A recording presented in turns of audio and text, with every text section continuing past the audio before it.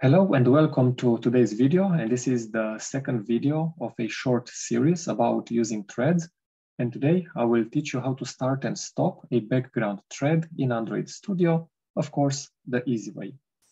By this time, you should already have seen part one, and part one was about blocking the user interface. And we've built a simple app that showed you what happens when you're trying to run a long-running task in the main user interface, in the main thread or UI thread. And now in this video, I'll take this application developed in the first video and fix it in such a way as the task is going to be run in the background in a separate thread or secondary thread, and we'll do this implementing runnable. So let's see how the application looks like. And you have just a simple user interface with 3 buttons and a text view. Every time you click on this button, there will be a counter that will increase, and then you have 2 buttons for starting and stopping the task. I think the best way is for you to see this running, this in action, and for this we'll move to Android Studio and you'll see the application running. So this time we start Android Studio by having a project already loaded, and this is a project that I have built in a previous video, and if you want to see what we have here, just check the previous video and it will be explained in detail. For now, I'll just have a quick recap. So seeing the running app, you have the user interface with 3 buttons, 1, 2, and 3. When you press here, the first button, click to test user interface, you will have a little counter being incremented just to show that the interface is responding, so it's not blocked. You have this text view that will show the status of a thread, if it's start or stopped or whatever the status will be. But this is not implemented yet. It will be implemented in the next video. And we have these start and stop thread buttons that will start, obviously, and stop a thread. And this is what we will implement in this video. For now, when we press the start thread button, we actually run the code in the main thread, in the user interface thread. And our code, our simulated task is just counting to 9. And for every second, every step, we're freezing or sleeping the main thread for 1 second. So we're trying to simulate some processor intensive task, something that takes a lot of time.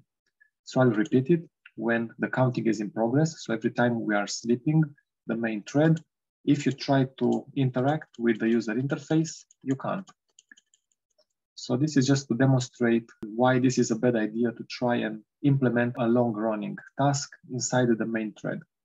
If you insist and you're pressing the buttons and you're trying really, really hard to interact with the app, most likely you will get an application not responding error and it will crash.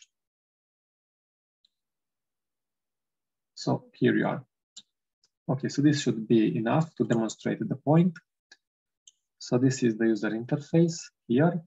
So not much, just the buttons and text view. And this is the code. You have some variables. It's only one activity. You have the onCreate method with not much happening. And then you have this test user interface button. This increments the count, just a simple variable, and then we display it on the button. So we change the text on the button, with the button being just like any other view, just like a text view. You can use the setText method and you can change its text content, whatever is displayed in the button. Then you have the start thread method. And again, I repeat, this is executed on the main thread for now. This is why the user interface is blocked. We will move it. And then you have the stop thread method, and this is not implemented yet. What we will do, we'll start by creating a new class. So we go here before the end of the main activity, and then we'll just say class, and we'll give it a name, let's say background task. And this will implement runnable. Of course, you get this red underlining. So if you click on it to see what the problem is, I will just increase the size a bit. It will make it easier for you to see. So if you go over here, you hover a bit, and then you go to see what the error is. It says implement methods. Okay, so let's implement. We have to select the run. So we have to implement a run method. It is generated automatically. So the error goes away. And inside this run method, this is where we will execute our task, or simulated task, the long running task. And for this, we go here where we have the start thread method for the button. And we take the entire for structure over here. So our task, we just move it inside the run method. What we want to do, because this will only work for 10 seconds. Let's say we want to change the duration because we want to have a longer or a shorter task. And for this, we'll just say an integer and we'll say seconds because we want to change how many seconds we pass and how many seconds this will be executed. Then we need obviously to right click, go to generate, and then we'll just generate a constructor. And this is already indicated here, the seconds, and the constructor is generated automatically, so we don't have to worry about this. The only thing that we need to do is go inside here, inside the for, and indicate the seconds that will be received as parameter. Okay, so this takes care of the background task. This is what will be executed, and we can send exactly how many seconds we want this to execute, obviously. Okay, now we have to go back to the start thread method, and here we have to implement the necessary code that will allow us to start the thread. So let's start by saying something like this. We'll just say the bk task. We have it here already. And we'll give it a name. We'll say runnable. This will be equal to a new background task. And of course, we have to give it the number of seconds. Let's keep, again, 10 seconds just to have it the same as before. You can regard this runnable as a capsule if you want a metaphor to compare it. So the code that is contained here, this one, will be encapsulated, and this runnable will pass it to the task, to the thread, that we will just create now to be executed. So we'll just say new thread, and this will pass runnable. This is going to be just start. So this is how we start the thread, and our new thread will execute the code encapsulated by the runnable. Only problem is that we have to stop it. Let's say we want to press the stop button and we need to make sure this will stop. The way to do it, so we'll just use a traffic light system, a Boolean variable, and let's call it stop task. So this stop task will become true. It's like ordering the program, stop the task. So stopping the task will become true. But we have to declare this variable as well. And for this, we'll say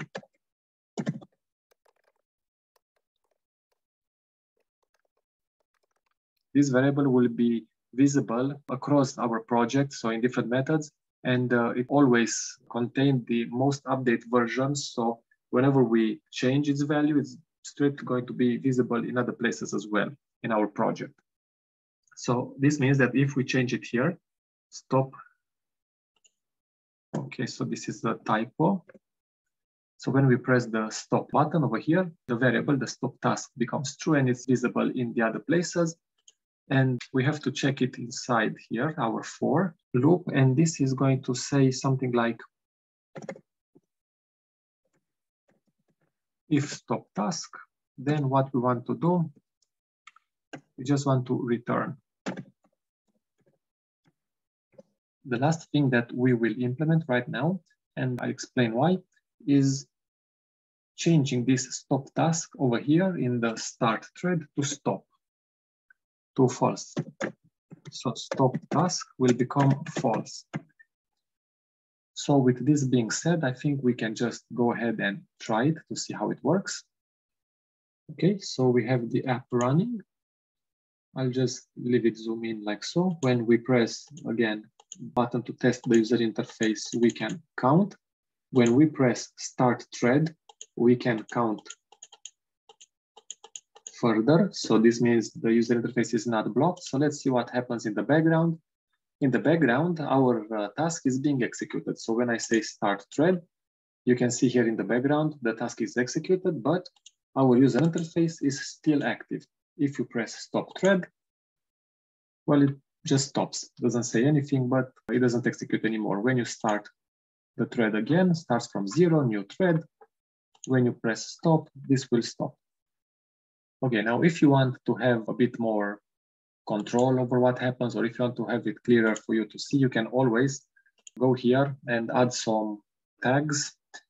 So let's see. Okay, going here, you can go before the return and you can just say log. And then you say stopping task or thread. And then we'll see what happens when we press the button. And you can insert as many as you need around the program, and you can monitor how the application executes. Okay, let's have a look once again. And then I think we can just wrap this video. And in the next one, I'll show you how to change the user interface from inside the second thread. Okay, with the application loaded, I just start the thread. And when I say stop, okay, you can see that the thread has been stopped. So we were just here in this part of the code. I hope you've learned something new today. If you have questions, suggestions, anything to share with myself or with the community, please leave a comment below this video. If everything is nice and clear, then keep practicing, keep learning, and see you in the next video where I will teach you how to change the user interface from inside the secondary thread. So take care.